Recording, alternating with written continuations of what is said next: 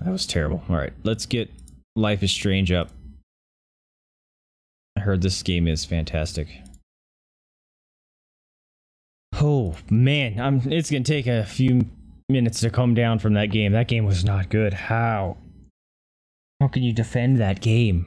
That's like a Sonic game. Like one of the 3D Sonics. Those are hot garbage too. So buggy.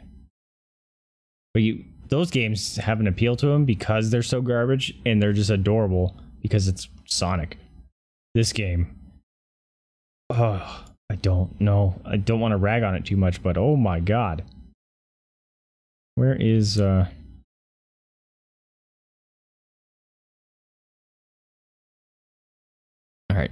Life is Strange. Sorry, I have to set up a scene here. Yeah, Sonic is awesome. I want to play the originals on my Sega Genesis one of these days on stream. I think that would be fun. Alright, this is Life is Strange. As far as I know, it's some kind of, it's like a puzzle-y game? Purely fictional? Oh. At least I didn't have to tell this one to play it full screen. I like the music. Enhance by playing with... Oh no, I didn't read that. Enhance by playing with something. Don't nod. Seems like a far cry different than what we were just playing. Alright. This game is like a movie? Alright, cool. Screen size, yep, that works. Start new game. Make sure my options are okay.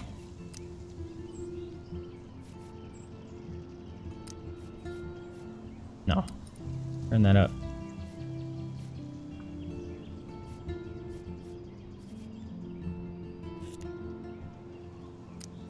There we go. Alright. Yep, subtitles. We're gonna turn them on. Yes. Normal. No. English. There we go. Alright, new game. Got a little foil-over camera there. Life is Strange story based on a game that features player choice. The consequences of all your in-game actions decisions will impact the past, present, future. Choose wisely. Okay. Really hope that's the case, because I get really disappointed in games that tell me that my choices affect stuff, and it doesn't. It's very... Whoa! Okay, it starts off all happy and then immediately thunder.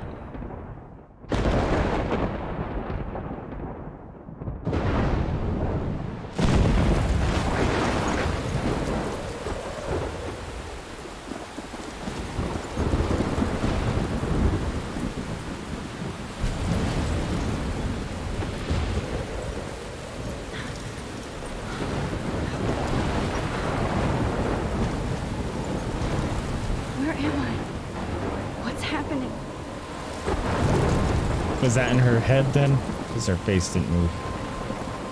I'm trapped in a storm? How did I get here? And where is here? Yeah, she must be thinking this. Wait, there's the lighthouse. I'll be safe if I can make it there. Alright, to the lighthouse. Please let me make it there. To the lighthouse.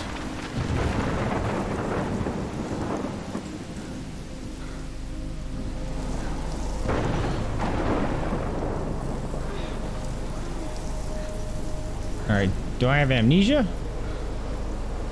Because I don't know how I got here and there's like no car. Maybe I wrecked or something. Hey. Wow, the graphics are actually really neat. Whoa! That's rad!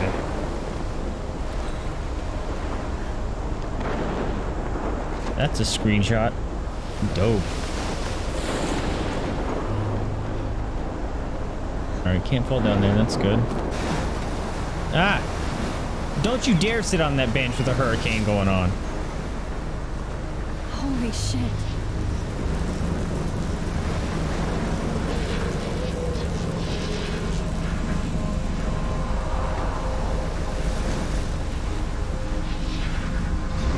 No problem, Sabrina. Lurk away.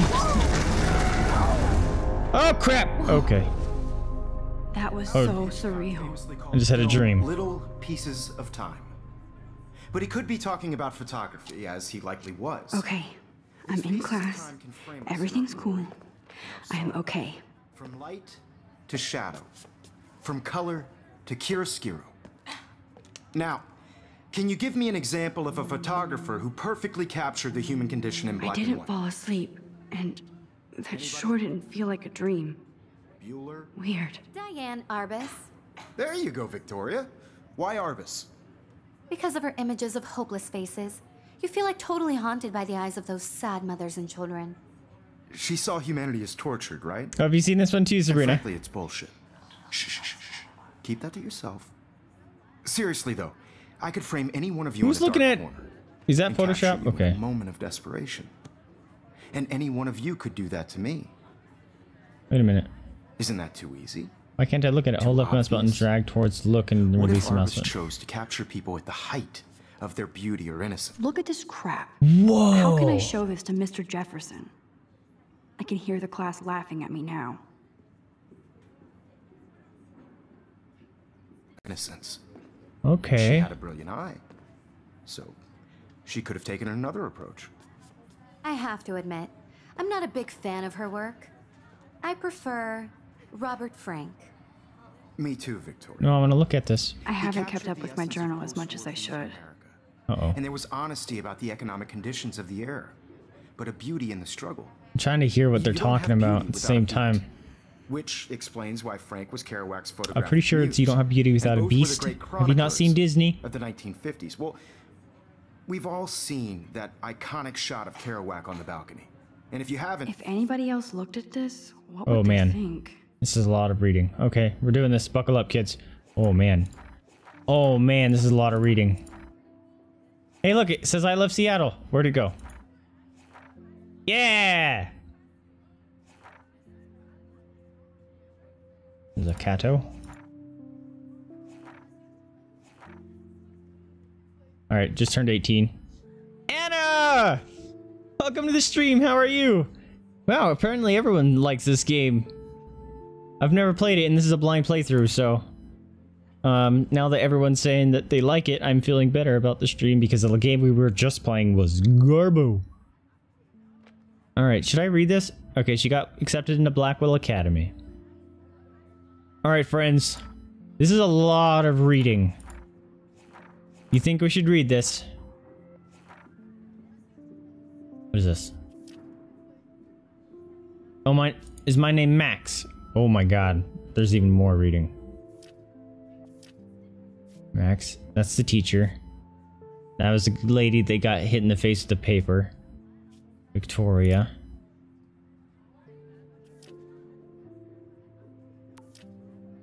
I got a text message from Dad. Have a very special 18th birthday. You're an adult now, but you're still our little girl. Check your account. Don't blow it all at once. Oh, he gave me money. Where do I go back? There we go. I got a message from Kate. Hey, Max, you around? Oh, is you okay? Did you want to get tea later today? Heck yeah, I love tea. Absolutely, be free after 4. Talk to you later. Okay, got something for Mom. Happy birthday, Maxine. We can't believe it's been 18 whole years since you were brought to us. Warren. This is my bro. Do you want to meet for coffee after school? I need an excuse to not study. Please, make sure you check out Necromantic on my flash drive. Mwahaha. Hey, Mad Max, let's bust shit up. Wait, I have to study for a physics test, so it'll be bust anything. We have to measure its velocity. Don't enroll in this message. So I haven't replied to this person for quite a few days. Maybe that's an X. Read it? Okay, read all of it if you have to. I'm actually doing good. Oh, I'm good. That makes me happy to hear, Anna. The reason I'm confused why is because I broke up with my first ever boyfriend. But I've been happy all day. I don't know if that means I had a bad relationship. Probably. Like, if you're happy for getting out of a relationship, it's probably for a good reason. But I'm glad you're happy. That makes my heart happy. All right, friends. Buckle up. We're going to do some reading. Max. My name is Max Caulfield. And ever since I was a little kid, I knew I wanted to be a photographer. I've always seen the world through my own lens finder. Maybe in a way for me to be part of the world, but at a safe distance. For some reason, I'm always drawn to an old analog camera gear rather than digital tech. I love all kinds of styles and techniques, but for me, instant camera selfie is the one I love most. I don't care if people make fun of me or not. I'm in great company, right? Now I've come all the way back to my childhood home to study photography in Blackwell Academy, a private school for 12th grade seniors. On a scholarship even. I originally left behind Chloe, my best friend forever, at least until I left without talking to her once in 5 years. And it feels so weird to be back here without seeing her yet. So I'm 18 now, an official and adult, even though I don't always feel so wise or mature, and I'm ready to begin a whole life new here. Retro camera by my side. Wait, hold on. My best friend forever, at least until I left without talking to her once in 5 years. Okay. Mr. Jefferson. Not only is Mark Jefferson one of the best photographers in the world, he's also my teacher and one of the reasons I wanted to come to Blackwell. How often do you get to be mentored by one of your inspirations? I've always loved his deco and goth style, and he's so versatile with all his incredible print and advertising work. Still, Jefferson can be a bit condescending. He's pretty hip for his age, but kinda aloof and sometimes pretentious. He has this smug smile when he thinks he's right. But I do think he's preparing us for how tough it is to be a full-time artist. He acts like he understands my own work and obsession with analog images. He really wants me to enter a photo in this Everyday Heroes contest, but I've done a good job avoiding that. The winner gets to fly to San Francisco to represent Blackwell Academy and gets national exposure. I'd like to think my work could be good enough to win, and I'm honored Jefferson even bugs me about the contest.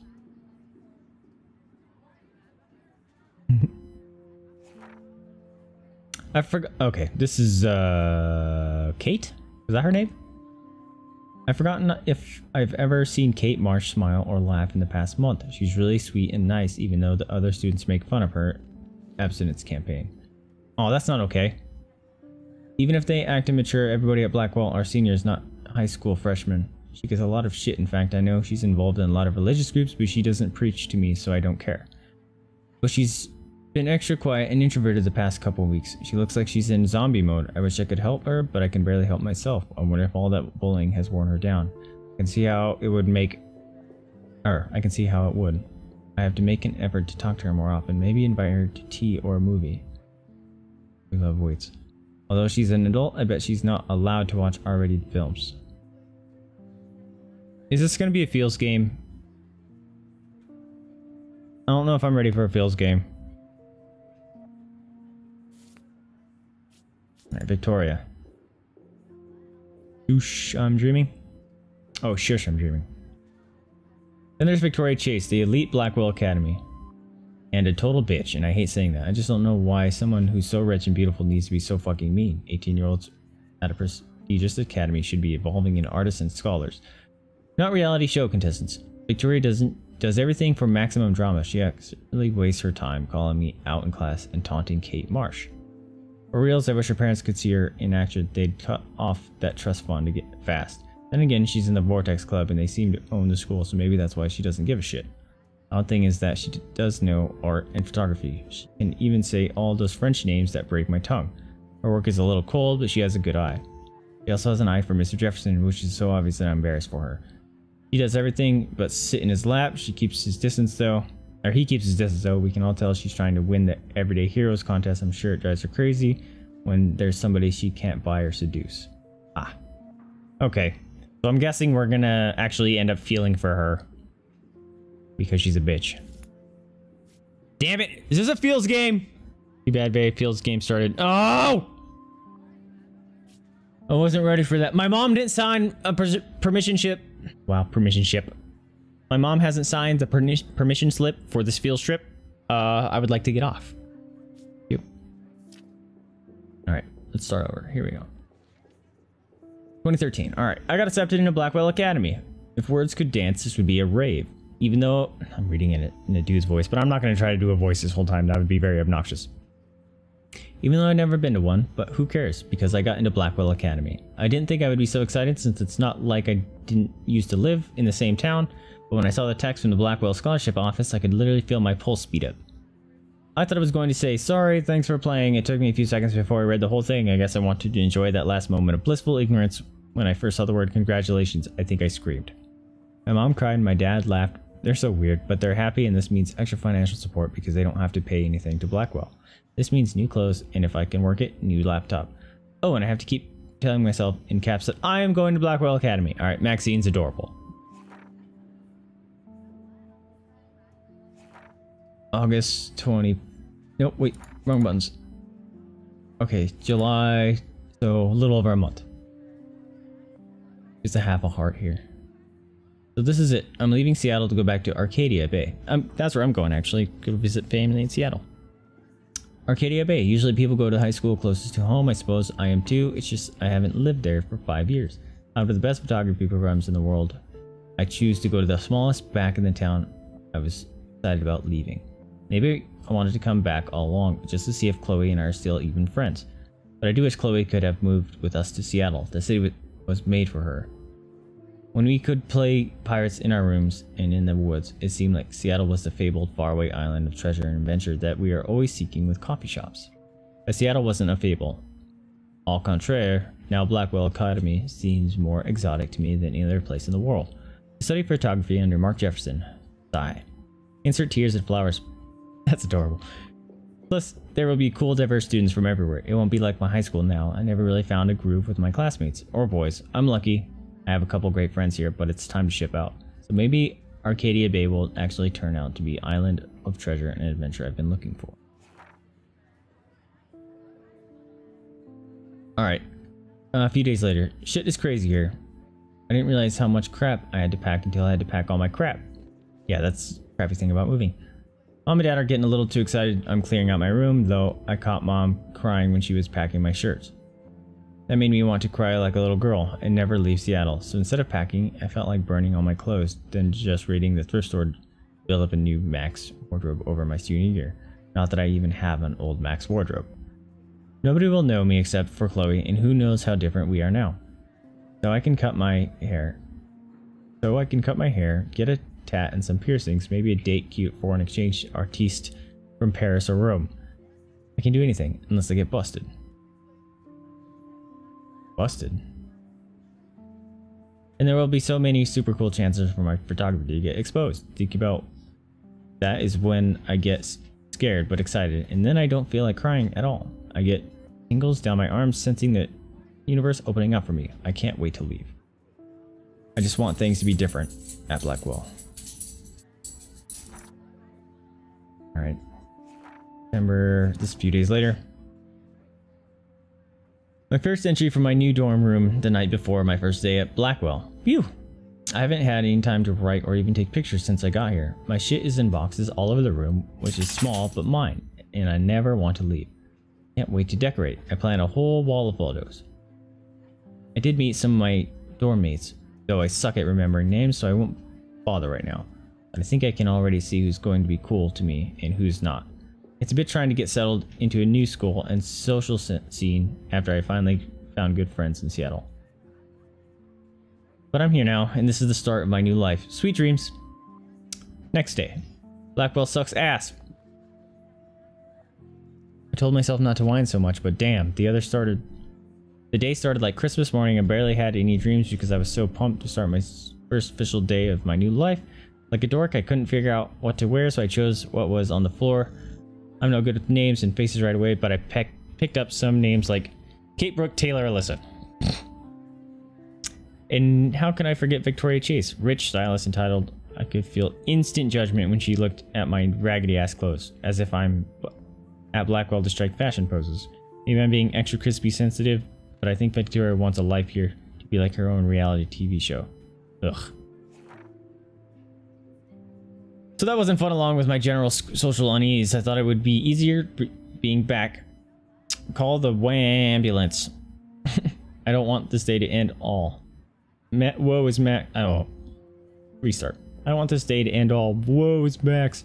It was incredible to walk across the green campus in the morning mist. I love the stone steps and brick walls of Blackwell. Everything is a picture waiting to be taken. Speaking of, at least one great thing did happen today, Mr. Jefferson's photography class. Sigh. There's more to tell, but journal, forgive me, I'm truly wiped out. November 4th. She's changing her style. I have an assload of homework already, so much bullshit. At least give us noobs a day to acclimate. But to prove I'm not a total loser, I made a new friend in my science class. His name is Warren Graham. And he's a serious geek. Plus, he's dark and witty. Okay, that was the dude that was texting us. He comes across as kind of a know-it-all, but it turns out he does kind of know it a lot. We talked about photographers, and he's actually named a few that I'd never heard of. We traded numbers, and he'll be a good study partner or good friend. I'll need at least one based on the click. Excuse me. I'll need at least one based on the click action here. I thought being 18 meant I didn't have to deal with this teenage drama anymore. I thought. At least I get to research famous photographers for some of my homework. Mr. Jefferson assigned us a ton of reading, but this is exactly what I want to study. Jefferson is super cool and super chill. He doesn't try to be too hip, just says what he thinks and expects us as well. I think he's a genius. Oh my god, I want to marry him. Just joking, this one class is worth all the social dysfunction.